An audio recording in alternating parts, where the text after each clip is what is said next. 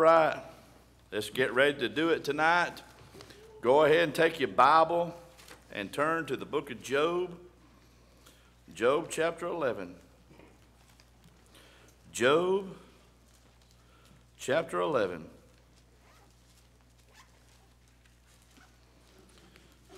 In Job chapter 11 tonight, we're going to see that Zophar takes his turn. He steps up to the mic now, and now it's his time to shoot his mouth off for a while. Amen. We've listened to his two buddies shoot their mouth off now, and now we're going to let him step up to the mic and shoot his mouth off about a man that he can only dream about being like. But that's usually how it goes. So, Job chapter 11. Job chapter 11. And we're going to begin here tonight. So before we begin, go ahead and pray, Brother Tim Hoffenbridle, for the Lord will bless the Bible study and the verse-by-verse covering and probably a little bit of preaching. Who knows? So pray the Lord a blessing. Lord, thank you for tonight. Thank you for the opportunity we have to be in church, Father, to sit under the reading of your word. God, I just want to thank you for the truth that you've given us. And you was talking about thankfulness, and my mind just went to, have the truth, Father. And so many of the world does not have it. So I want to thank you for the book. Thank you for your words, Father. Pray to help Brother Dennis now. And just fill him with the right spirit, Father. If he is to preach him, then help him to do that. If he's to stay and teach him, help him do that. Whatever needs to come out, just pray that you would guide him and just fill him with your spirit now. Pray for our hearts to be open to receive the word that it can be applied to our lives, and we can get something that will help us further glorify you. And Father, I just want to thank you again just for your goodness and your grace, your mercy. Father, just your long suffering in our lives. Yes. Thank you for being a good Father. We do love you. Yes. Amen. Amen. Now remember, these are the three friends that are falsely accusing Job. They said anybody that would lose their family and have all these bad things happen to them all at once has got to be an evil man. There has to be something wrong with them. And so they're making all these false statements. And remember what I told you that you find very much in the book of Job that you have to understand. A lot of what these three fellas say that show up supposedly to be his friends, but the Bible says, as Job tells them later, you miserable comforters. They didn't bring him much comfort at all. But a lot of what these fellas are saying is true. They make a lot of good theological, doctrinal statements. They're saying the truth, but they're applying it wrong. They're applying it, and they're not privy to information about what's happened to this man, and they're making the wrong judgment. And we're going to revisit that at the end of this study, make a few closing remarks that are practical in nature when we finish tonight. But please remember, you and I better keep our mouth shut about what's going on in somebody else's life when we don't know what all's really going on. I know we think we do, but we don't. And you don't know why they may be going through a hard time because they are doing something right. They could be going through a hard time because God is judging them, but you don't know. And by the way, if we're so quick to deem that it's the judgment of God in somebody else's life when they're going through a hard time, why don't we ever step back and say, yeah, that's why I'm going through a hard time? We're quick to say, well, they're going through a hard time because all they did that was wrong. Well, why is it every time you're going through a hard time, you just said, I just don't know. Times have just been so hard. God's judging you. You go, hey. Well, you said the same thing about her. You said the same thing about him. See how that stuff comes back? We got to be careful of that stuff. Here we go. Zophar, he's going to take his turn now. Verses 1 and 2, then answered Zophar, the Naamathite, and said, should not the multitude of words be answered? And should a man full of talk be justified? Now, he is a Naamathite. Possibly that's some kind of certain city located somewhere in Arabia in that time of the biblical days. And he's accusing Job of running his mouth and making no sense. And some people do that. The Bible says in Ecclesiastes chapter 5, verse number 3, a fool's voice is known by a multitude of words. In other words, we got to be careful. If we keep on talking and you keep on talking, eventually you're going to start saying some things that really ain't that good. I don't know if this is true or not, but I understand that John Wesley, the great establisher of the Methodist Church, that John Wesley years ago would sit down and talk with a fella, and after a certain point, after he's talked a while, he just wouldn't say anything else. And you could talk to John Wesley all you want to, but my understanding is he just wouldn't talk to you no more. John Wesley figured this verse was right. He said, if we just keep on talking, we're going to be saying some things we don't need to say. So I'm just going to shut up at this point. I wish I would have learned from John Wesley years ago. That would have helped me and helped my marriage too, wouldn't it, Darby? Amen. You hear that? Help your marriage, fellas. Amen. All right. And then you have that verse, those couple of verses, Proverbs 26, 4 and 5. Answer not a fool according to his folly, lest thou also be like unto him. Answer a fool according to his folly, lest he be wise in his own conceit. You say, what, are they contradicting? No. Sometimes you need to answer foolish things so people will shut up and just back off. But sometimes the best thing you can do is not get entangled and answer them with anything, because they're not going to listen. And you trying to argue back with them gives them verification that they think they're right. Listen, he's having to respond to me. Sometimes the best thing you can do is just not say anything, not respond. That's what Christ did. Remember that? He didn't say a word. There were times when he did rebuke and he did answer to the accusations. Remember that when you read through the Gospels? But there were other times when Christ didn't say a word. It was something, I hate to reference an old song, but like old Kenny Rogers said years ago, you got to know when to hold them and know when to fold them. I hate to use a poker illustration, but sometimes it's time to talk, and sometimes it's not time to talk. And you have to pray and be able to discern when that is, because if you talk when you're not supposed to talk, you're going to get in trouble. And if you don't talk when you're supposed to talk, you're going to get in trouble. And only the Lord can help us with that kind of stuff. Should thy lies make men hold their peace, and when thou mockest shall no man make thee ashamed? Falsely accusing Job of lying and mocking God and others. Job wasn't lying. They're accusing him of lying. They're saying, hey, you've got to be lying. Confess up. There's no way you could be going through all these bad things you're going through if you didn't have unconfessed sin in your life. But see, that's the way people think, isn't it? For thou hast said, my doctrine is pure, and I am clean in thine eyes. Well, Job did have some self-righteousness that we'll see later, but he also admitted that he was a sinner back in chapter 7. So again, they're distorting things. They're taking things out of context. That's what wicked people do. Listen to me. That's what wicked people do when they distort things, take things out of context, try to trap you in your words. You understand what I'm saying? We don't ever want to be involved in that as Christians, folks. Never. Never want to be involved in that as Christian. But oh, that God was speaking, open his lips against thee. How about that? What Zophar is desiring, that God will step in and agree with me and rebuke Job like I am. Well, he is. He is before the book's over, but he's also going to rebuke Zophar. See, when you want God to step in and rebuke another fella, you just wait, Holmes. He's going to get you too. All this, get them, God, reveal them, expose them, show their sin, make it manifest. Okay, you want them to manifest everybody else's sin, he's going to get yours too. Now, when you think of it like that, you say, okay, Lord, just have grace on that fella. Like I want you to have grace on me. Amen? That's the way that stuff works out. Verse number 6, and that he would show the secrets of wisdom, that they are double to that which is. Know therefore that God exacteth of thee less than thine iniquity deserveth. He says, show Job the truth here. Show him how wrong he is. God knows at least twice as much as you do, Job, which is absolutely true. And remember, Job, that God has given you less than your sin deserves. That's absolutely true. That's true for all of us. All of us. But where Zophar's problem was he was making application and applying all this tragedy that had happened in Job's life as a result of his sin. And that's where he was really messed up. You and I have always got to be careful about that. Verse number 7, canst thou by searching find out God? Canst thou find out the Almighty unto perfection? Well, you can search and find out God now. Now, you're not going to be able to find him to perfection. And in other words, he's past finding out. Romans 11:33 and 34 says, oh, the depths of the riches, both of the wisdom and knowledge of God.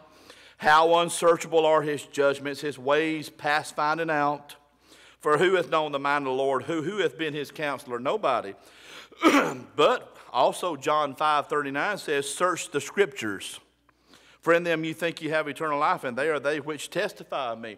You and I have something that these men that were arguing didn't have. We have a completed canon, as Brother Bobby so greatly has showed us and taught us in the Sunday school. We have a completed Bible. So we can know, listen, we can find out all that we need to know about God. But we may not can find out all there is to know about God, but we can find out all that we need to know about God in a King James Bible. But it's a heart issue, folks. Again, I keep going back to that. It's a heart issue. I know people that know very little Bible. Listen to me, they know very little Bible. Some of them told the NIV. They don't even know the difference. And they love the Lord Jesus Christ. And they care about Jesus Christ, and they're walking with Jesus Christ. And I know people that are King James only, rightly dividing, dispensational, just like we are, and God ain't within 100 miles of them. You say, why? Because they got a heart problem. Knowing your doctrine and knowing your Bible doesn't make your heart right. Do you understand that? That's why there's so many Bible believers go off out in the cuckoo land. They get cuckoo for Cocoa Puffs. You say, how do they do that? When they've been trained right and they know the Bible and they've had good preaching and good teaching and they know the truth. Because good doctrine cannot change a bad heart unless you want that bad heart changed. Amen. And when you and I get some little old something stuck down there in our craw and we can't get rid of it and we won't try to get over it, it just begins to grow and grow and grow and swell until it consumes you. And I'll take that NIV toting charismatic Christian any day over the puffed up Bible believer. And God would too. God would too. Got to watch that stuff, folks. Oh, we got to watch it. It is as high as heaven. What canst thou do? Deeper than hell. What canst thou know? You can't do or know anything that God doesn't first reveal or allow you to know or do. Psalm 139:8, if I ascend up into heaven, thou art there. If I make my bed in hell, behold, thou art there. God is everywhere. You're not going to get away from God. You're going to have to deal with him some way or another. He says, the measure thereof is longer than the earth and broader than the sea. God's perfection is immeasurable for man. Verse number 10, if he cut off and shut up or gather together, then who can hinder him? I tell you, nobody can hinder God. Listen to me. If God wants to get something done, if God's for it, no man can hinder God. No man can stop God. So listen, this fellow's saying a lot of theological statements that are very true. But again, he's making the wrong application because there's information he doesn't have. Verse number 11, for he knoweth vain men, he seeth wickedness also, will he not then consider it? God knows and he sees the wickedness of man, and they will not go unpunished. That's for sure. Proverbs 11:21 says, though hand join in hand, the wicked shall not be unpunished. So that's true. God is going to punish the wicked. But again, his problem is he's categorizing Job as wicked. Why? Has he seen Job do anything wicked? No. But he just said he's got to be wicked. No man goes through all that he's went through unless he's wicked. You see how people reason that stuff out? And don't let's not be too quick to jump on Zophar, because we have some of that bunch around here nowadays that do the same thing. They look at somebody's life and they surmise and make up this whole deal about what they've done and why God is doing this to them. And you and I have no idea. And listen, suppose we were right, okay? Suppose we were right. Suppose we knew what God was doing. Suppose we had the whole thing figured out, all right? Suppose we did. Rather than jumping on somebody and commenting to them, shouldn't we have pity on them and pray for them? Suppose I knew that they were going through all this because of their sin. Shouldn't I have pity on them and pray for them rather than jumping on them and being ugly to them? That shows you their heart. See, the same heart that would cause you to surmise is the same heart condition that would cause you to be rough on people who might be going through the judgment of God. God doesn't want us doing that. God doesn't want us doing that. For a vain man would be wise, though man be born like a wild ass's colt. Vain men cannot be wise no matter how much they seek it, because true wisdom comes from the fear of the Lord. And we are stubborn and self-willed like that ass's colt until Christ tames us. Now, if you're reading the Bible, you'll see that a wild ass is a picture of a lost man. And boy, if you want to picture a lost man, there's no better animal in the Bible than a wild ass. And you remember that Jesus Christ, when he comes into Jerusalem, do you remember what it says about him? That he rode upon a what? That had what? Never been ridden. That was a picture of what he was going to do.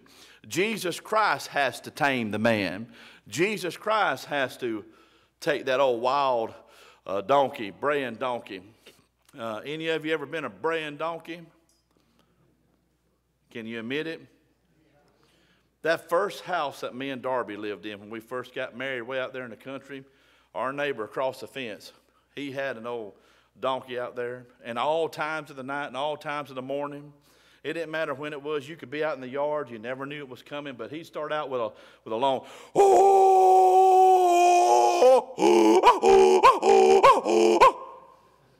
How many of you ever heard that?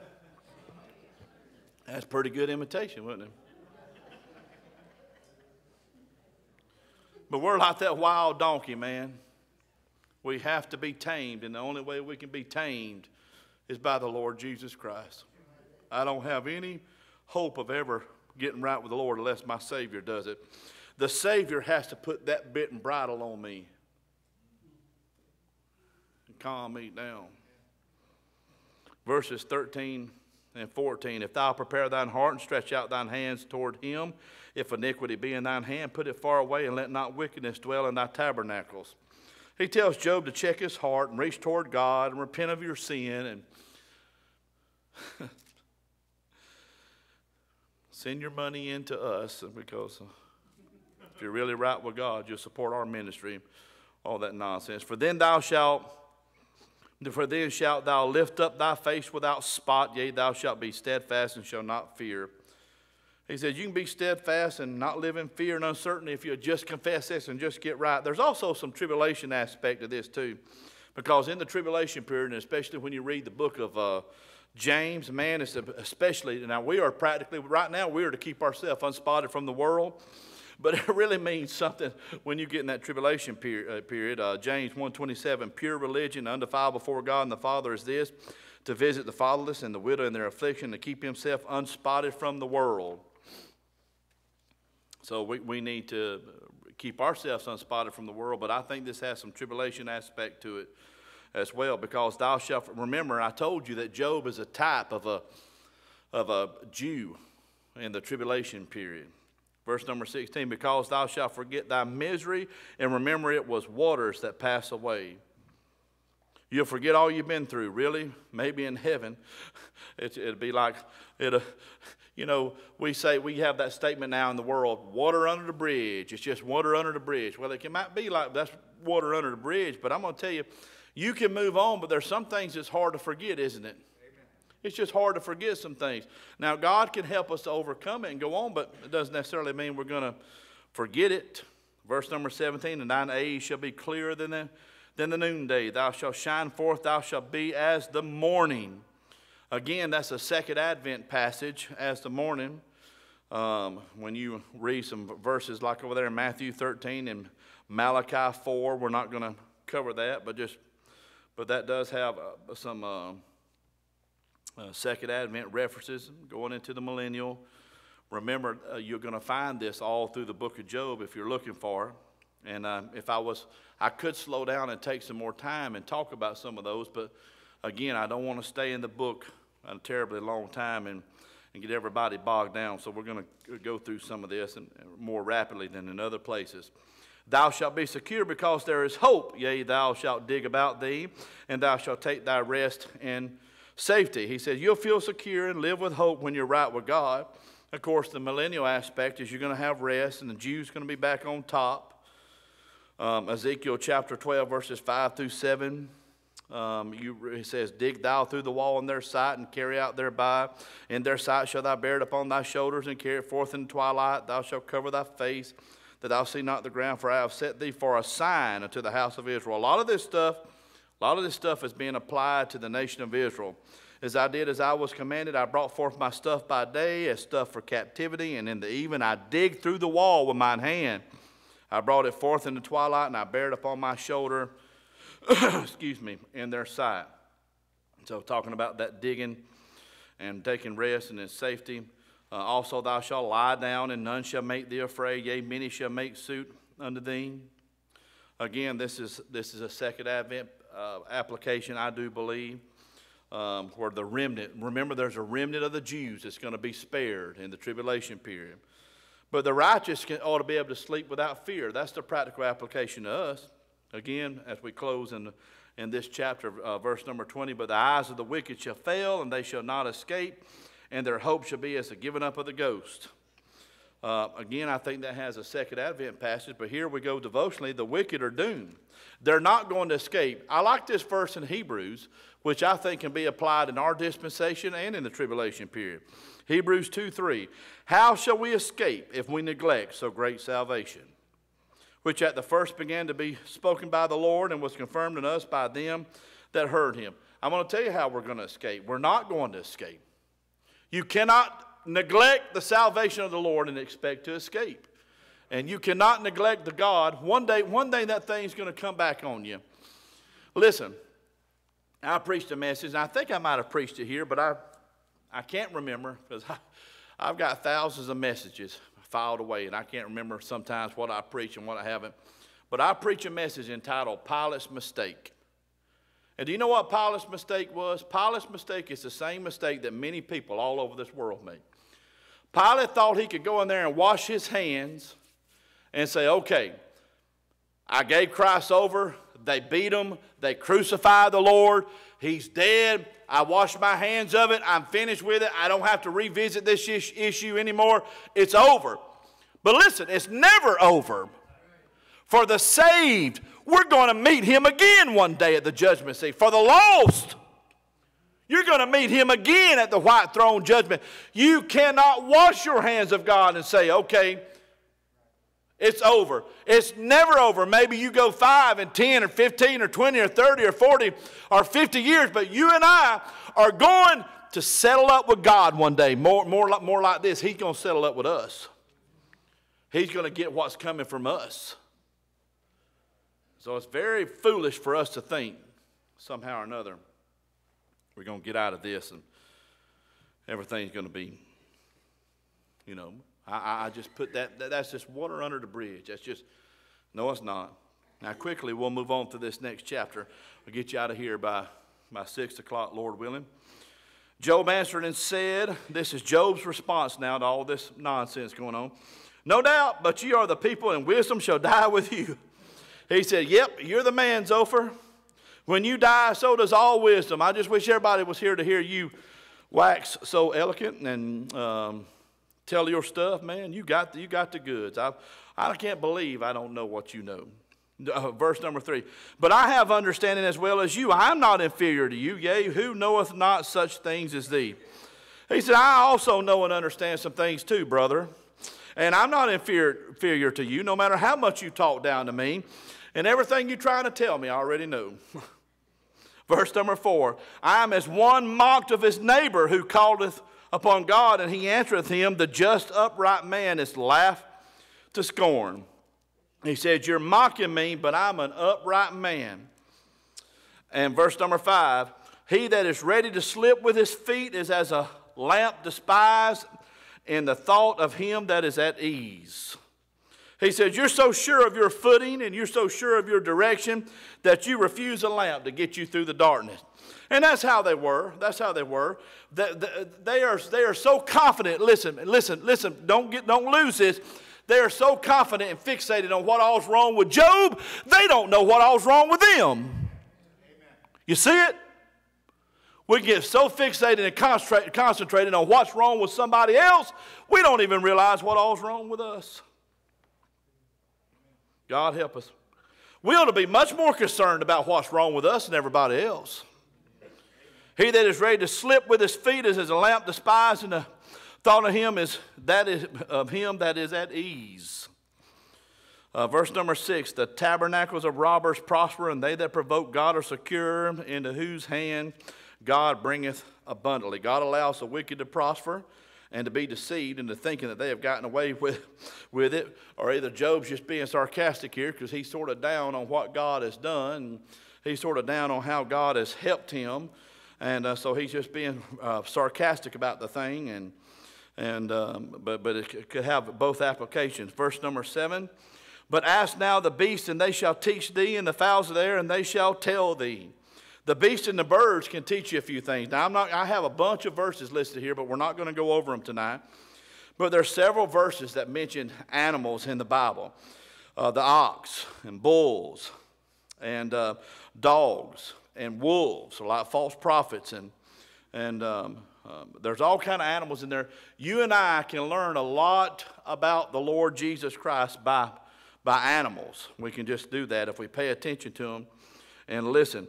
They have really good lessons to teach us and to show us. Verse number 8, or speak to the earth, and it shall teach thee, and the fishes of the sea shall declare unto thee. The earth, and notice that it'll teach you. Now remember, on the earth, trees are likened to men, and men are likened to fish. So anytime in the Bible, when you're looking at the earth is likened to a sea of people. Fish are likened to men, make you fishers of men. Trees on the earth are likened to men, and you can always make an application out of that if you look for it. Or speak to the earth, and it shall teach thee. The earth, listen, the earth will teach you. The fishes in the sea shall declare unto thee. Listen. That's why it says over there in the book of Romans that man is without excuse when he says he doesn't believe God, because all creation bears witness that there is a God. And you can learn all kind of lessons when you look at nature and see what God has there for you. Verse number 9, who knoweth not in all these that the hand of the Lord hath wrought this? I tell you who don't know. College professors, atheists, philosophers, Darwin, Einstein, Socrates, Aristotle, Plato, people that are taught to be an atheist. They somehow know within that I believe they somehow know within that there must be a supreme creator, but they don't want to admit it, because if they admit that there's a supreme creator, then they've got to also admit that they are responsible to answer to that supreme creator. In whose hand is the soul of every living thing and the breath of all mankind. Our soul is in the hand of God to do whatever he wishes to do with us. And he gives us our next breath, or he doesn't give you your next breath. Does not the ear try words and the mouth taste his meat? Yeah. Ears are for hearing, the mouth is for eating. Yeah. Job's trying to say, listen, man, y'all come up here jumping on me. I know a little bit too. Verses 12 and 13. With the ancient is wisdom, and length of days understanding. With him is wisdom, and strength he hath counsel and understanding. Now he could be talking about the ancient, of like people before the flood, and all the ancient people before his time. Listen, the older you and I get, the more wisdom we ought to have to give to these younger people. But the main ancient one that he could be talking about here is the Ancient of Days. That's where all wisdom comes from. That's the Lord Jesus Christ. Daniel 7:13. I saw in the night visions, and behold, one like the Son of Man came with the clouds of heaven, and came to the Ancient of Days, and they brought him near before him. Behold, he breaketh down, and it cannot be built again. He shutteth up a man, there can be no opening. You know, if God tears it down and he doesn't want it rebuilt, it's not going to be rebuilt. If God shuts it up, like he shut up that door with Noah and his family, no one else is going to get in. When God says it's over, it's over. When God says it's going to begin, it's going to begin. God is in control of all this stuff. So listen, Job and his friends are making good comments. They're bantering back and forth. They're throwing shots at each other. And a lot of what both sides are saying, a lot about what both sides are doing is 100% correct. But it doesn't mean that they're done in the right spirit necessarily. Verse number 15, behold, he withholdeth the waters, and they dry up. Also he sendeth them out, and they overturn the earth. God can flood you out, or God can dry you out. That's all up to God. Verse number 16, with him is strength and wisdom. He deceived, and the deceiver are his.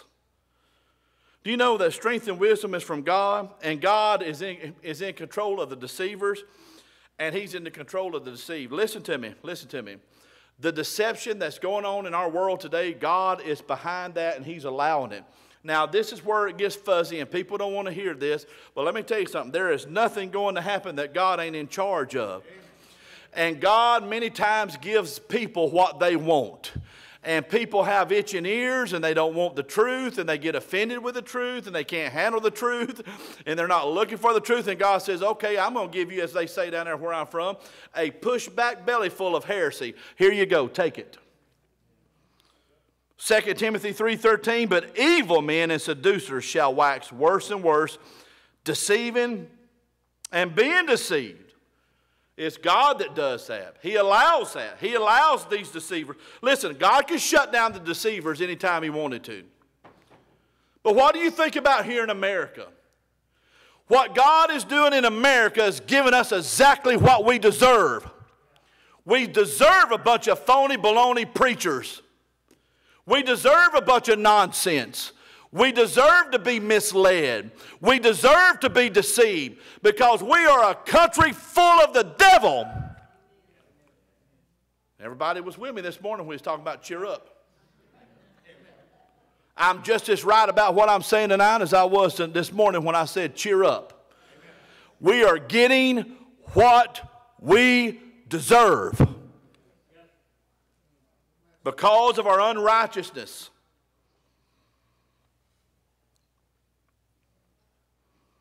Verse number 18, or verse number 17. He leadeth counselors away spoiled, and maketh the judges fools. Yes, he will. Yes, he will. He can spoil you. He sent Nebuchadnezzar and the Babylonians, that very wicked nation, in to destroy his people. He allowed them to come in there and do unmentionable things to those people. They wound up eating their own children. You say, who would send somebody in there where people would get so desperate they would eat their own children? God. You want to fool with God? You want to reject God? You would say, we don't want God in this country. We don't want God in our lives. We want to do our own thing. God would. And God does. He looseth the bond of kings and girdeth their loins with a girdle. He sets kings up and he brings them down. Amen. He leadeth princes away spoiled and overthroweth the mighty. He will bring in godless nations to judge another. He does that. Verse number 20, notice this. He removeth away the speech of the trusty and taketh away the understanding of the aged. He says he takes away the understanding of the aged. Now you can look at that in a couple of different ways, that you get older people that have not grown in spirituality. They have not got the gray hairs. They're not found in righteousness. Or it can be a senile or dementia that God allows. Of course, there's a lot of righteous, very righteous people that gets dementia. I'm not mentioning that. But sometimes, well, let's just go ahead and put it right out there. How about that? What about our president? What about our president?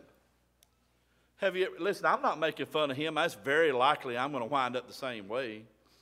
But have you ever seen such a mess? Such a mess? That's the leader of our country. And you say, how in the world did Biden get in there? They fixed the elections. They rigged the thing. That all might be very true, but I'll tell you how he got in there. God gave us a senile, old, wicked man to lead this country because that's what this country deserves. Amen. You're right. And you need to understand that. Verse number 21, he poureth contempt upon princes and weakeneth the strength of the mighty. Yeah. And I believe he's doing that to America right now.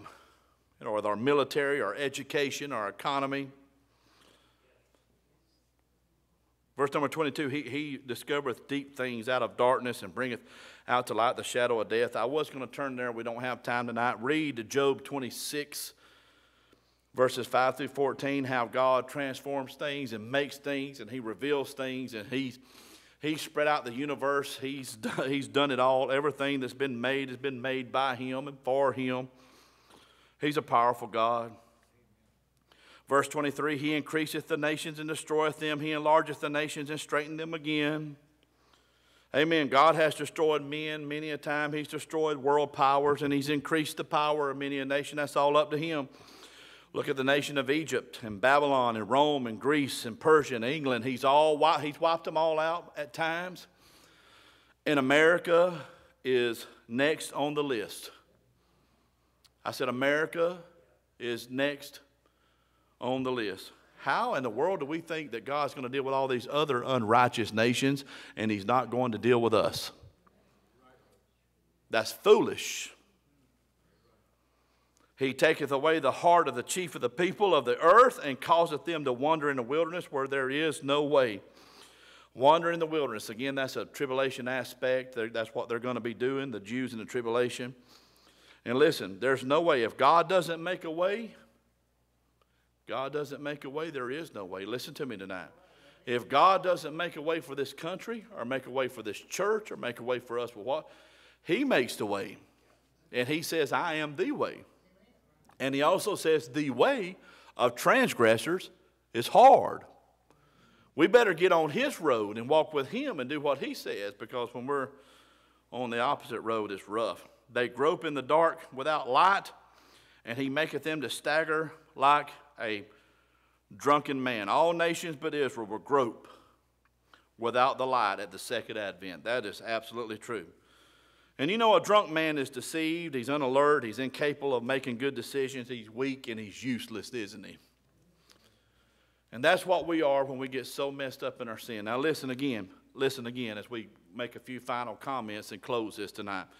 Please get this.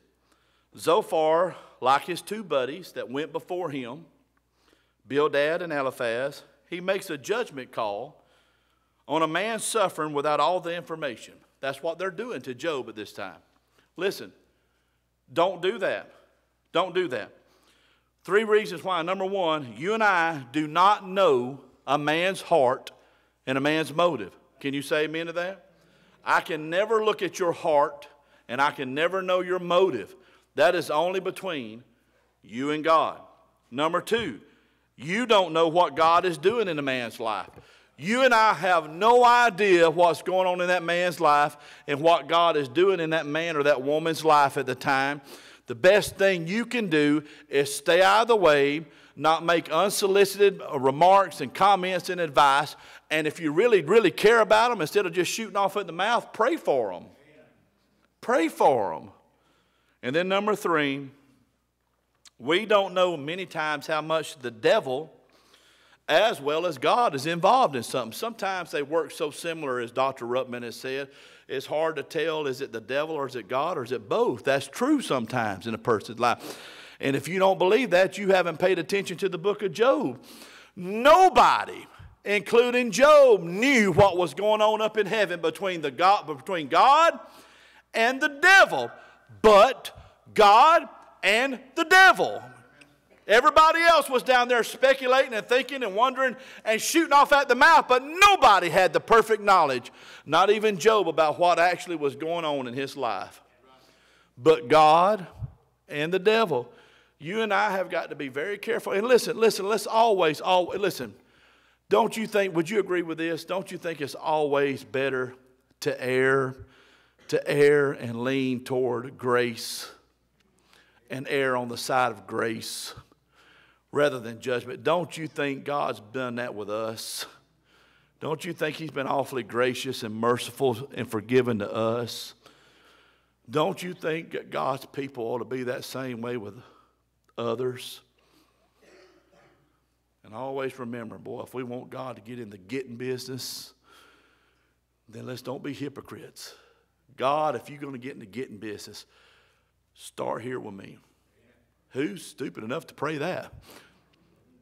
No, I don't want God to get in the getting business. So, amen.